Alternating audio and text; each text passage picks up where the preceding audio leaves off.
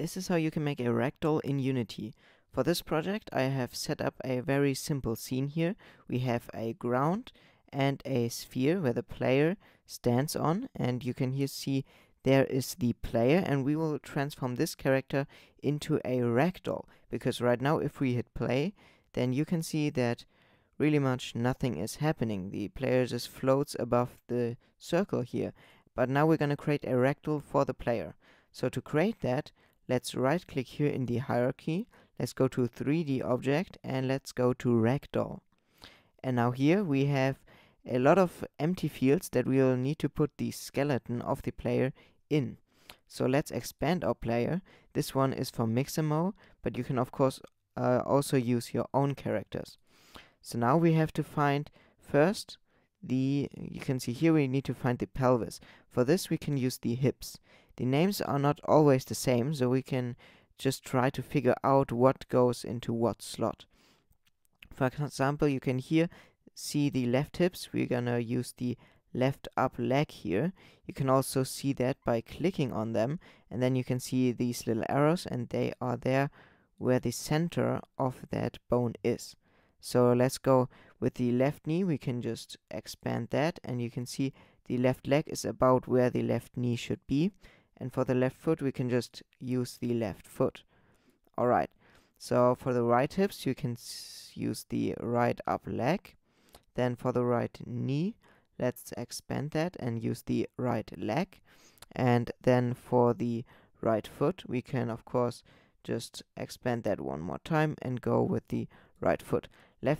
Same thing for the left arm. We can just expand. We can just do that, and let's expand the spine. And you can see the left shoulder. We can use that as the left arm, or maybe we even have the left arm. Yeah, here you can see we also have the left arm. So let's use that instead.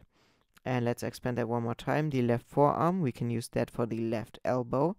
And for the right arm, let's go to right shoulder and let's go to right arm. Drag that in and expand it one more time. Right forearm, use that for right elbow. And now we need the middle spine. So we have 3 spines here. Let's use the one in the middle, which is spine 1. Drag that in. And for the head, you can of course use the head here, but I think it looks better if you actually use the neck. So let's drag in the neck. So now we need the total mass, which let's say it's gonna be about 70 or 80 kilos. That really doesn't matter that much. Just set it to be something about realistic. Alright, so strength, we don't need that, and flip forward, we don't need that too. So let's hit create. And now we have actually created a ragdoll. So if we hit play now, we can see that the player is dropping, but you can see that there's some weird glitches with the head.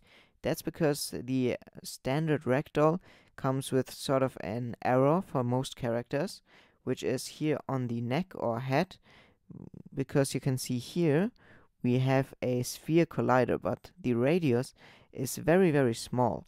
So we can do something like 1.9, which is a much bigger radius.